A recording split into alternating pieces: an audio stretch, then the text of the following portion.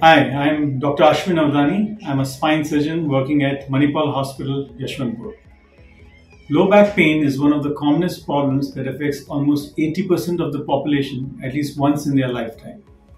The goal is to prevent low back pain rather than to treat it.